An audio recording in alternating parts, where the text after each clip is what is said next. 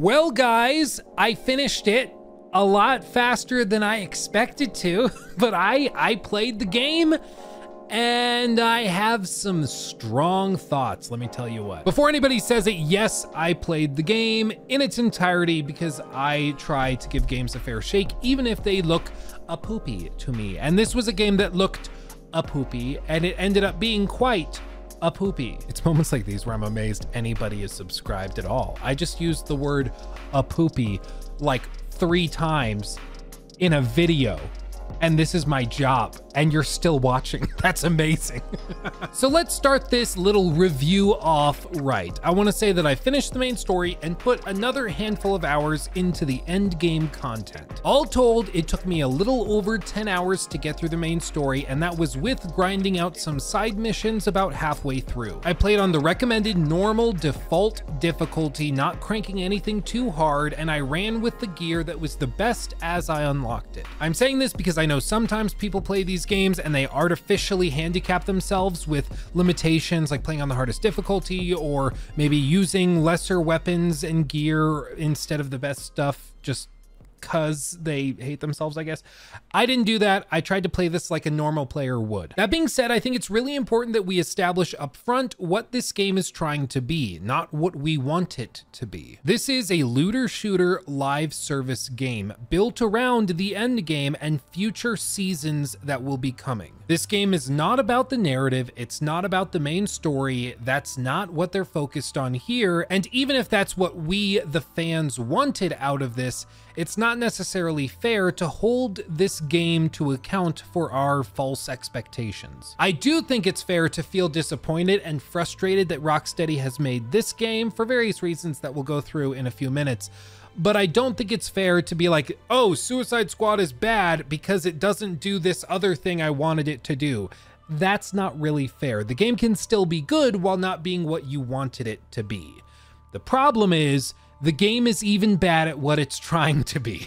As a live service game that has a major story component, the game fails miserably. The combat is painfully reductive, enemy variety is shockingly low, mission variability is also stunningly non-existent, there are technical issues such as dropped frames and broken objectives, and even in one case I came across a hard crash that closed the game completely and lost me about 15 minutes of progress. Paired with that, all of the server issues that have been going on whenever people try to play in co-op, and you get a game that feels significantly undercooked, which is all the more shocking when you consider that this game has been in development for at least 7 years, and it's in fact been 9 years since the last game from this studio. We're gonna get into specifics here in a second, but I am just genuinely stunned that there is so little that this game actually has to present to the player. As I mentioned earlier, the game is about 10 hours long, but this is 10 hours of story content with maybe 3 to 4 hours of unique gameplay content. Everything else is just repeated missions, copy and pasted repeatedly, and sometimes slightly altered to make it make sense within the context of the story at that time. Do you like escorting some sort of vehicle that rides along a specific track that's been clearly outlined while shooting big purple zits to keep it moving?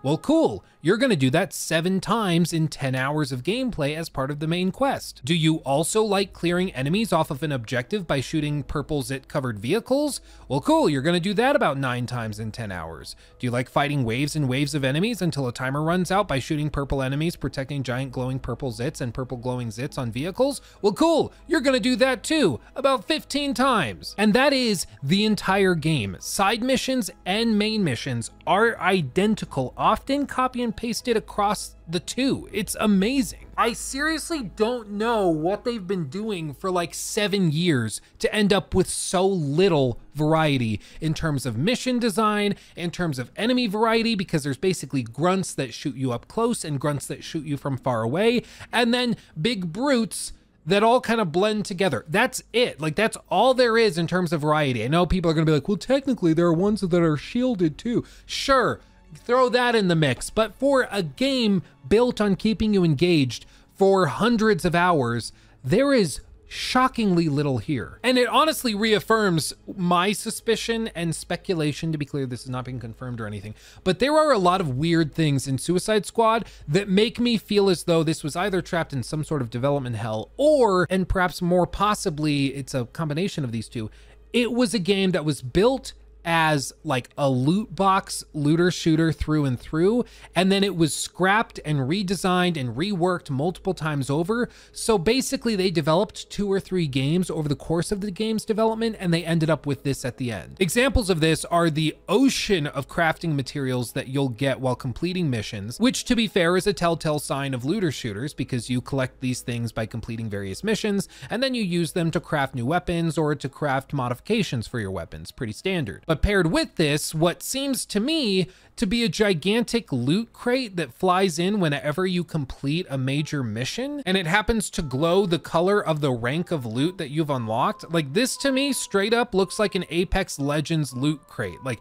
that is exactly what this is. And the only difference here is that you can't actually buy these boxes. Instead, they are left only as rewards for the end of missions. But I would bet you a pretty penny that at some point in the game's development and design, these things were purchasable. It's the same thing we saw with Gotham Knights, where there was just a flood of multiple currencies and crafting materials that you would collect, and it felt really out of place because then you just have like 35 different skins that are available to you as a player, and it felt like this should be harder to get. It should be more difficult to get all these different skins, but it's probably because that was built around some sort of monetization scheme that was walked back after like Marvel's Avengers flopped, or after the debacle with Battlefront 2 in 2017. Whatever it was, it seems like at some point there was a major shift in design, and as a result, a lot of work they had done had to be scrapped and reworked and reformed into a different shape, and that ended up with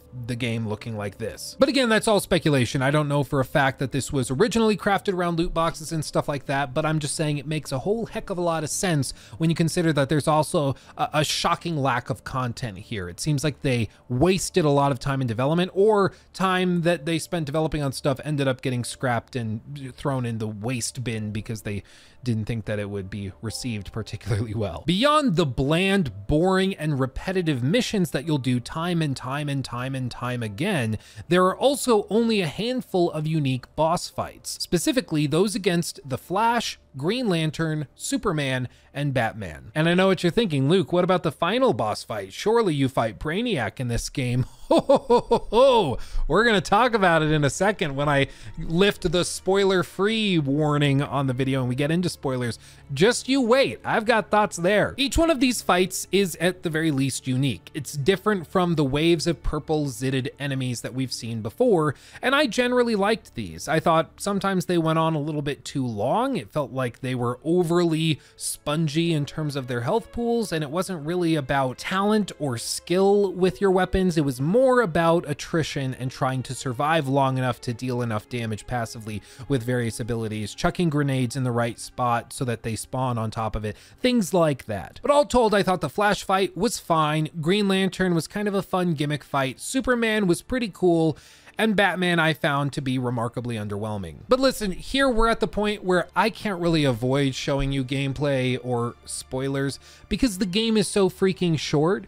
If I only show you footage from the first like 25% of the game, it's just the tutorials and stuff. Like I can't do that like I would normally do for a game like this, where I can cover most of the gameplay stuff in the first 10 hours of the game because the game is 40 hours long. In this case, it's so short that I kind of have to show you specifics in order to back up my points. So I'm just gonna say that from here on out in this video, I'm lifting the spoiler-free banner and I'm gonna talk about the narrative and the gameplay freely, so nothing is safe now. You've probably seen the fight against Flash all over the internet because it's something that everybody's been sharing and it happens relatively early on. I know some people have complained that the Flash moves too quickly, and while I can understand the memeability of that statement, I do think it can be a little overwhelming and frustrating when fighting him, since he zips around the arena so quickly and there's so much happening on screen, both by way of particle effects and also the extremely aggressive UI, that it can be easy to see him get lost in the shuffle of things. All told, I thought he was fine as an enemy, and I was just honestly glad to be fighting something other than a glowing purple dude. Although I guess technically he has like purple eyes and is sort of glowing. It's messy.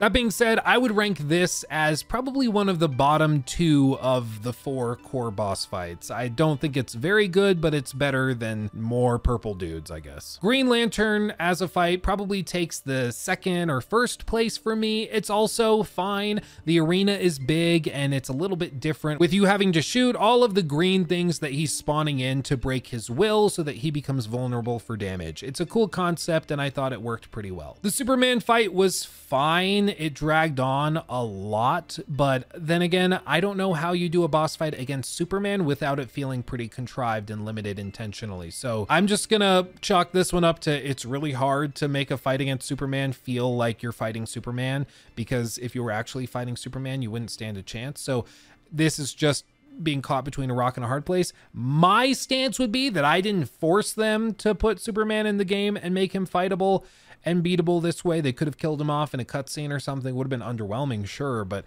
at least then you would have dodged the bullet of awkward gameplay. But I get it. It's tough to make a boss fight against Superman. And then we come to the discussion of Batman and his boss fight.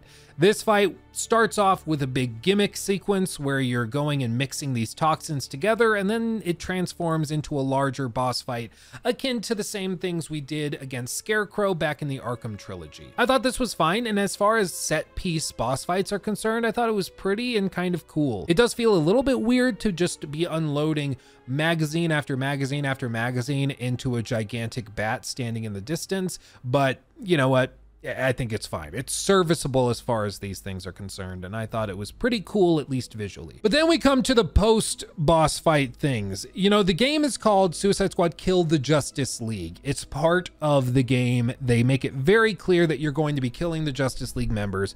That's kind of the point of the game.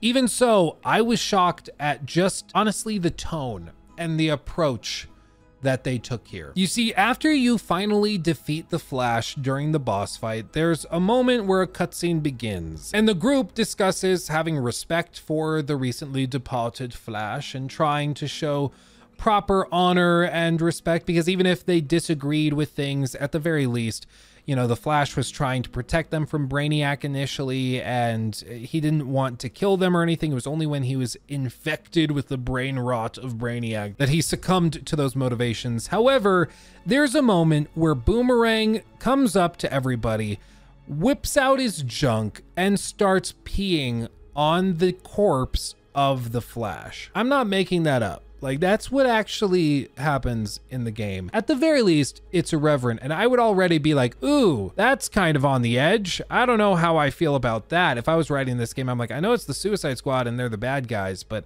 like, they're comic book bad guys. We don't think of them actually literally pissing on bodies. But like, I want you to think to yourself, how could we make this even worse? How could we take this awkward moment that maybe should have been cut because it's just tonally off? How do we take that and then make it even worse? What if we turn the whole thing into him pissing on the dead body while also having everybody compliment him on the size of his package? Well, sure, that would do it. That would make it worse, and that's what happens. And so the Flash has expired. He saved our lives, yet we ended his. As honorable warriors, we will show proper respect to this fallen hero by... Show a little class, man. Holy shit.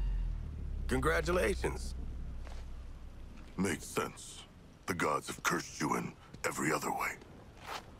I mean, Harley Quinn salutes his Johnson as he pees on the Flash. Like, I understand they're the bad guys. I understand they're insane and they're murderous and all this. I get that. But when you're trying to tell a story, sometimes it's not about like following it directly along like the path of the logic of where we are. It's also about how it's going to make the audience feel. And in this case, it just makes the audience feel disrespected themselves. Like, it's uncomfortable. It's not really funny. It's just bad and horrible. And naturally, people are not going to respond super well to it. You know what it honestly, like, it's so stupid that this is what it reminds me of. It reminds me of that SNL skit where Dwayne "The Rock" Johnson goes on and he's playing like an evil scientist at the evil scientist convention. I don't know if we can show this without getting copyright struck, so I'll just describe it. But they go on, and the whole point of the skit is that all these evil scientists are sharing their evil inventions. And one guy's like, ooh, I created the evil shrink ray. Ooh, this is an evil freeze ray. Ooh, isn't that fun? Because it's like a comic book evil, a supervillain type of thing. And then Dwayne "The Rock" Johnson as an evil scientist comes up and he's like, yeah, I made a robot that molests children. And it's like, I guess that is like what an evil villain would do, but like, man, that's not like a fun evil thing. That's like just a bad evil thing. That's just gross and nasty, you know? And that's what this is. It's not fun comic book villain stuff. It's just tonally off. It's just bad and gross. That's what pissing on the Flash is. And then turning it into an extended dick joke where everybody's like saluting his penis and the vast size of it. It's just freaking weird, dude. I don't know how anybody thought this was gonna play well. Like, did they really expect us to watch this sequence and go, that was funny because of comedy and penis size? I'm shocked this got released to the public. Honestly, I don't even know who to blame for this. It's just stunning. But after the boss fights, of course, each of these characters dies, and how Batman goes about dying is, let's just say, polarizing. Long story short, Lex Luthor gets a hold of him, uses him for an experiment to create this yellow kryptonite, which now makes Superman vulnerable because Wonder Woman tried to kill Superman with regular kryptonite, but it didn't work. So you need this super ultra heavy duty kryptonite that Luthor makes with Batman's help somehow. And so now that you have that, you no longer need Batman. So Harley Quinn takes it upon herself to execute Batman point blank with a revolver. And listen, I understand thematically that Harley Quinn is doing this because she sees Batman as responsible for killing her ex-boyfriend, you know, the Joker, although she says many times over that they were not on good terms and she's kind of glad to be free of the Joker, but still. She blames Batman for all of that, and this is her kind of taking her revenge finally.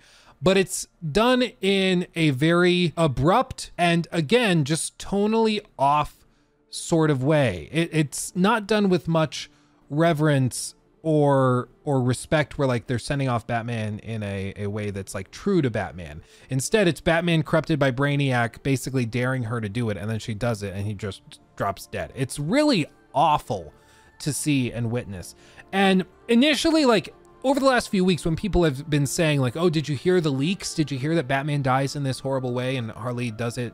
And that's how they send off Kevin Conroy's version of Batman. I thought it was kind of a stretch to be upset about it. Honestly, I was like, the game's called Kill the Justice League. Like, what are you talking about? They're going to die, and they're going to die at the hands of the Suicide Squad. Sure, it's going to happen. But I was going under the assumption, which was a dangerous assumption to make, that they were going to treat all of the Justice League members equally, that they would treat Wonder Woman and Superman and Green Lantern and the Flash all with the same level of irreverence. That's what I thought they were going to do. Everybody dies in horrific ways because that's what the Suicide Squad does. But they don't actually do that. Wonder Woman gets to die as basically hero, trying to save everybody by going back on her like commitments to try and save everybody by killing this corrupted version of Superman, and it doesn't end up working, and she dies as a result. And it's honestly a cool moment where you like, see, she died trying to save everybody. That is a hero send-off that's respectful to the character. I get that. They could have very easily done that with Batman. They could have written something in where after Luthor finishes with him getting whatever knowledge or whatever he needs to make the super ultra heavy duty kryptonite, he could have done some sort of weird magic wizardry to break the brainwashing and bring Batman back. And there could have been a really cool moment where like Batman is tasked by Waller and everybody to help the Suicide Squad take down these other, you know, members of the Justice League within Brainiac's control. It could have been a really cool thing to make Batman work with Harley. That could have been awesome, but they don't do that.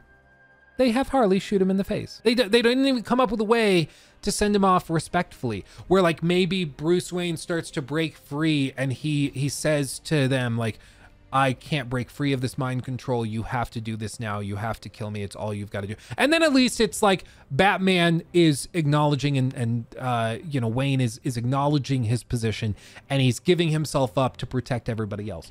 If he did that, if they had that dialogue, if they had all of that, I think it would make more sense. I think people would still be upset about it, but it at least would be understandable. But instead, it really feels like they just take the sick dog out back and then shoot him in the face. And I understand why people are upset now. I totally get it. And after seeing the special treatment they gave to Wonder Woman, but not to Batman, the character that made Rocksteady as a studio, I also feel pretty pissed about it. Honestly, I actually feel like, wow, the one that made your studio great, the character that did it, you treat him like this. Wow, okay, man. Like you could have written the story where he got the hero send-off. You could have done that, but you didn't. You did it for Wonder Woman, who we've never seen before, who we barely hear from. But for Batman, you're like, no, treat him like that dog with rabies, old Yeller or whatever. Like, do that. That sounds good. It's, again, baffling. But you know what's also baffling? Brainiac. You know, I mentioned earlier that there was another boss fight, the final boss fight against Brainiac. That is in the game. It's the last thing you do sort of as an introduction to the end game. And I'm not joking, it is even more underwhelming than you might have thought. Again, like, this game has been filled with repetitive content. It's been filled with the same reskins of missions 15 times over. So what, with those low expectations, would you expect is the lamest way they could finish this game out? How about with a reskin of the worst boss fight? Yeah, that's what they do.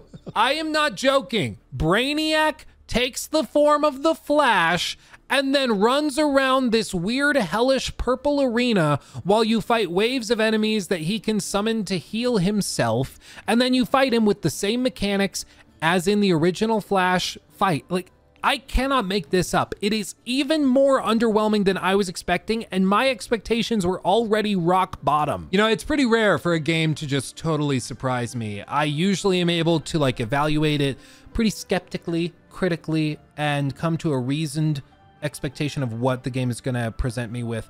And sometimes I'm surprised, you know, sometimes I'm a little surprised here or there, but it's pretty rare for me to just be stunned. And in this case, I never thought the game was going to be this short. I never thought that they were going to treat some members of the Justice League really well and then others like actual rabid dogs. And I never expected them to have sequences where you actually piss on members of the Justice League. And I also never expected them to have the final boss encounter a reskin of the worst boss fight from the beginning of the game. It is like if you were doing a masterclass on how to throw together a lame game quickly, this game would be chapter 1 through 3, and then the book would end because it was a lazy reskin of the other book that already covered this. It's amazing to me. And as if all of this wasn't bad enough, there were also a bunch of technical issues. I played on the Xbox Series X, and there were frame drops galore in the last half of the game. The front half of the game was relatively polished, which I can't help but notice is the same sequences that they put forward to press at all of the press events and also during the alpha play tests. But the further into the game you got and the more hectic combat encounters became, the worse the performance also became. Often with the frame rate dropping into the low to high 40s, dropping 3, 4, 5 frames at a time, making it pretty tough to tell what's going on when things got really hectic. There were also a bunch of issues where enemies wouldn't properly spawn in. So for example, there was a quest we were playing on stream where I needed to fight a certain number of waves of enemies in order to clear the way for the next objective to unlock. But the enemies never spawned in. In fact, it took about 5 minutes of running around in circles before they spawned in so that I could complete the objective and move on to the next one. And beyond broken objective markers, there's also issues where sometimes enemies glitch out and start glitching into the floor or behind invisible walls. There's also issues such as full-on crashes where the game collapses under its own misery and you have to restart it, losing 10 to 15 minutes of progress at a time. I haven't really heard anybody discuss these technical issues yet in at least the work in progress reviews that I've seen go up for the game. Maybe it's just an Xbox Series X problem.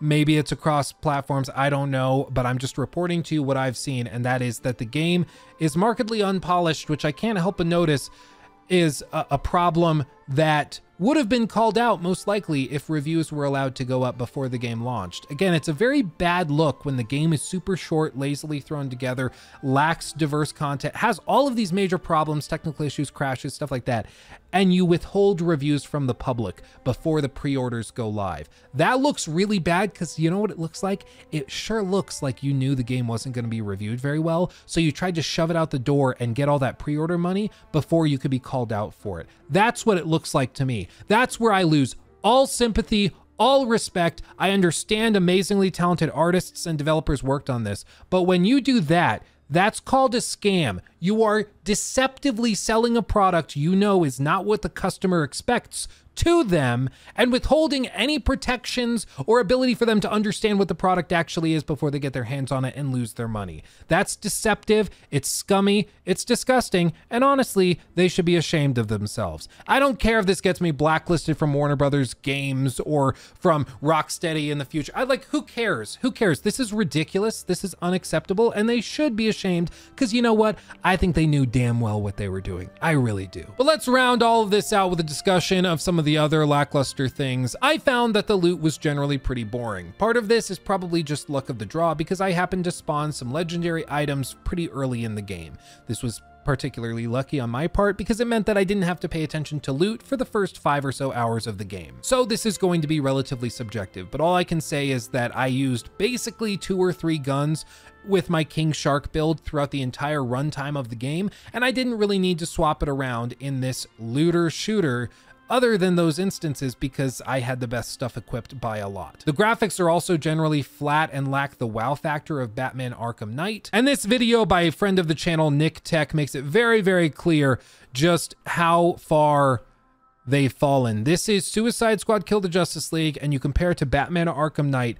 from 9 years ago, and I don't think it's even close. I mean, the art direction, the color, the vibrancy, the variability of environments, the detail work, everything is ridiculously impressive in Arkham Knight compared to the flatness presented, and that's not a butt joke, I swear, the flatness presented in Suicide Squad Kill the Justice League. And if we bounce around, I mean, there's just like a flat gray look to everything in Suicide Squad. And when you compare it to the dark contrast and heavy rain effects and post-processing effects in Batman Arkham Knight, I mean, come on. Come on. This is a decade ago. A decade ago. That's outrageous. Obama was president when this game came out. Look at this. This is insane. Like, I cannot even fathom how far they've fallen. And it really seems that it's because directly of the push to live service and multiplayer stuff. Like, that is what caused it. And when you look at things like this, I mean, just something as simple as the water effect. In both games, you can't swim, but look at the extra level of detail, reflective quality, and everything that they put in Batman Arkham Knight that's not here in Suicide Squad. It's shocking. It's shocking. It's just stunning. It's really heartbreaking. Beyond the flat graphics, the world is extremely empty, and boring Riddler challenges do very little to assuage the vapid and uninspired city that feels honestly like an alpha build of the original Watch Dogs map.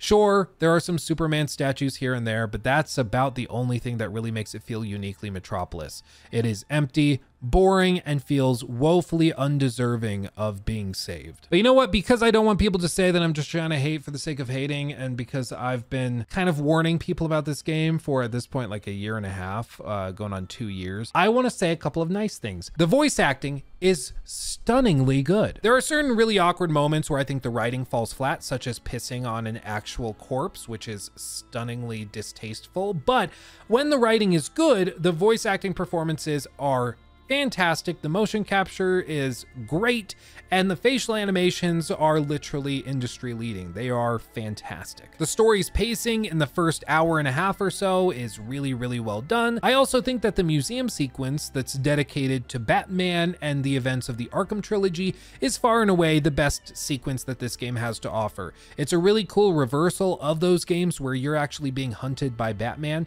and I can understand why they put this in the alpha playtest and in the preview events. That they invited media and press to. It really shows the strengths of Rocksteady in full force, and I think they should be proud of this sequence. At the very least, it's a 7-minute sequence in this 10-hour game that they can be proud of. Okay, I said I was gonna be nice. I'm being sassy.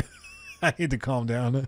Seriously though, I did really like this, and I know it was supposed to be like a quick homage to Batman and then we move on to the rest of the game, but it honestly just made me sad and made me want to go back and play those games, which I think I'm going to do now that I've finished Suicide Squad Kill the Justice League, and frankly I need something to wash the taste of this game out of my mouth. There is certainly an endgame here, and a lot of people have told me in my comment section, a lot of people have said it. In Luke Stevens Live, my second channel, which you should definitely go over and subscribe to, links below. They've said it over there, they've said it over here, and they've said, Luke, dearest Luke, this game is about the end game. It's a looter shooter. It's not about the story. The story is like the tutorial that gets you to the actual game. And they say that in the game's narrative. They straight up have characters tell you, this is where your real work begins. And you know, the stereotypical thing you hear in live service games. But I am approaching this as somebody that they're trying to convince to play the end game, and frankly I've gotten through it and I'm good. I'm done. I feel good. I don't need to play any more of this game. I'll try it again when season 1 drops in March. That's right, it's taking a month to come out, but in March they'll be dropping season 1 and the Joker as a playable character. So I'll give it a shot then and see if somehow they've improved enemy variety and the performance issues and stuff. Hopefully they have. But until then, I have zero reason to return to this game. The end game is just comprised of the same missions you did in the base game, copy and pasted indefinitely with some painfully reductive and repetitive loot systems at the core of them. There are some systems that are no doubt going to get fans of these types of games excited, such as the infinite level cap and the fact that at level 30 you unlock team talents, which are upgrades to your overall team that can give damage boosts and other things in the late game. That's something I'm sure some people are going to be very excited by, but frankly, after 10 hours with the game, I am sick and tired of it and I'm ready to move on. I was hoping that I would still be into the combat and into the missions, and the boss fights would have been so cool that I'm like, ooh, I want to play through the story again, but this time totally as Harley Quinn. And then next time I'm going to go through the whole game as Boomerang and Deadshot, and I'll just swap between them. So I basically get 4 runs of the game out of the story just because each of the characters play so differently. But really, it's just different like movement archetypes that all generally move roughly the same. And then you go and shoot guns at purple glowing zits on vehicles and brutes, and that's it. Like, there really is not more to this game, and I am left just utterly befuddled at the lack of content, the bizarre narrative choices, and more than anything, just the frustrating choice they made to go in this direction as a studio. After a trilogy of some of the best open world adventure games ever made, they choose to pivot into the live service multiplayer co-op shooter genre and blow all the goodwill that they had with their fans. It is shocking to see. It is utterly tragic. And I hope, you know, if you play the game and you have fun and you're looking at the end game grind and you're like, ooh, that sounds awesome. Cool. I'm happy for you. I'm happy that you enjoy this. You know, for every person that hates like a burnt grilled cheese, there's somebody out there who also loves a burnt grilled cheese, and they like it more when it's burned than when it's cooked properly. More power to you, my friend. I'm glad somebody's getting some joy out of this burnt grilled cheese. But for me, this is one hell of a burnt grilled cheese that was also cooked with like not even real cheese. It's like the scrapings from underneath a dishwasher, and now I'm like expected to eat it and enjoy it, but I'm like, I had one bite. I'm good, fam. I need to be done. I don't know what the hell these analogies are. Like, what is going on? I'm losing it. This game has fried my brain. I streamed basically my entire run of it, and as you can tell, my mind is slowly collapsing in on itself like a dying star because this game is actively affecting me and poisoning me. Maybe this is meta. Maybe Brainiac is affecting me through the 1s and 0s of this game. I don't know, but what I do know is I need to play something fun. So you know what? I'm gonna go play some Baldur's Gate 3, Pal World, and maybe a little bit of Like a Dragon Infinite Wealth, and have fun. Isn't that a novel concept? Let me know if you're going to be trying Suicide Squad. My recommendation is that you don't. I think this is a game that's like worth trying on a Game Pass or something, or when it's like 10 to 15 bucks. Anything more than that, I find to be kind of aggressive and egregious. And when you pair it with like the aggressively priced skins, where like a single skin is $16 in this game, a whole bundle is like $30+. I just think this is not a game you touch until it's either free to download and play the very short story, or you get it on a stupid deep sale or borrow it from a friend. Anything else, and I think you're just wasting money. But with that, thank you for watching. I love you all. If you enjoy watching me play games that are terrible, go subscribe to Luke Stevens Live, my second channel, because I do that a lot. And let me know what other games you'd like to see me tackle in the next few months as we get some new releases coming. I do currently plan on playing Dragon's Dogma 2 and making that a focus of the main channel and the second channel. And there's a couple of others I'm interested in, but let me know what you think would be interesting to see covered in the next few months. With all that said, thank you for watching. I love you all. Stay safe. Protect your heart and your brain from stupid stuff like this, and I'll see you in the next video. Hugs and kisses. Bye-bye.